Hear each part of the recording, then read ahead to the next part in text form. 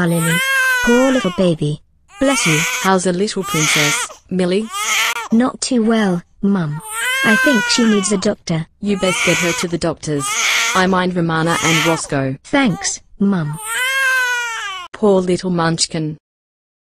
Poor Lily. Sick and very unhappy. I can't bear it. Roscoe, I promise you Lily's going to be alright. What if she never gets better? Hey now, what kind of talk is that? Lily probably has a cold or something. She will get better. But...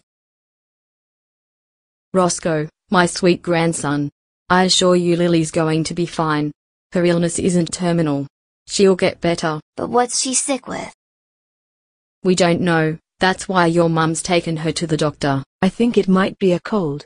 Or chickenpox. I don't want my baby sister to turn into a chicken. Roscoe. Chickenpox doesn't turn you into a chicken, it just makes you itchy for a few days. Oh. I hope it hasn't happened to Lily. Nan, I don't know what to do. He's beside himself with worry. It's starting to worry me. You've done well, Romana. Off you go and pull yourself together. I'll sort Roscoe out. Budge up, sweetheart. Nan, I'm trying to be a good big brother. Roscoe, you don't need to try. You are a very good big brother to Lily.